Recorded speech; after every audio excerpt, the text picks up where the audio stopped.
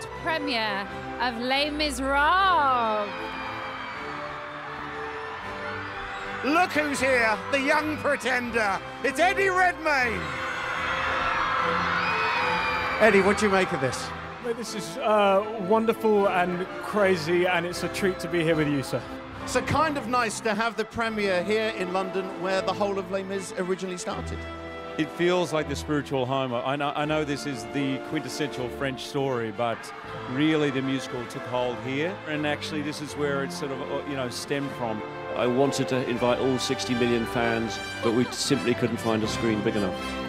You must be so proud. I think it's up there with the best movies of all time. I'm a big fan of my co-stars and a big fan of Tom Hooper and a big fan of the musical. When Cameron first got in touch with you to play the part on stage, how did you feel?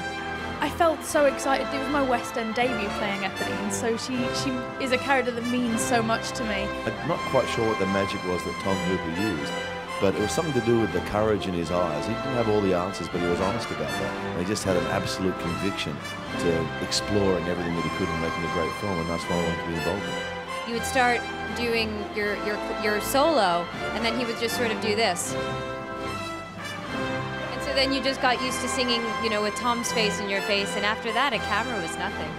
It's a real triumph of the human spirit story, and I wanted to really bring it alive on the big screen.